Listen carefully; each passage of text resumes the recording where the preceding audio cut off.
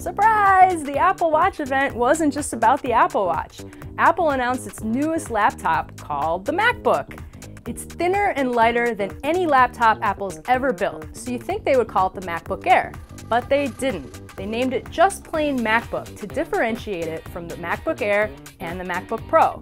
The biggest difference is that the MacBook only has one port. That's it. Just one. It's a new port called USB-C.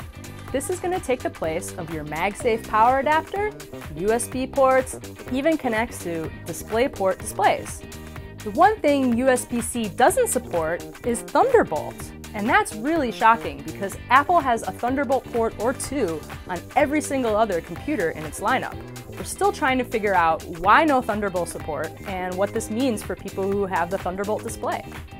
Besides just going to one port, the new MacBook has a retina display. It's 12 inches and it gets rid of almost all of the bezel that you have around the current family of Mac notebooks. I got to try the keyboard on the new MacBook and I was really impressed. The keys are 17% bigger, so even on a smaller laptop you have bigger keys to hit with your fingers. Apple replaced the scissor switch mechanism under the keys with its own new butterfly key switches. Butterfly keys let you tap anywhere on the key for the same feeling, so you don't get that wobbly thing where you tap on the side of a key and you feel the whole thing kind of go sideways. It's really great, makes typing really fast. They also changed the backside illumination. Every single key on the new MacBook has its own LED underneath, so you'll get less light leaking out the side and it'll be more power efficient too.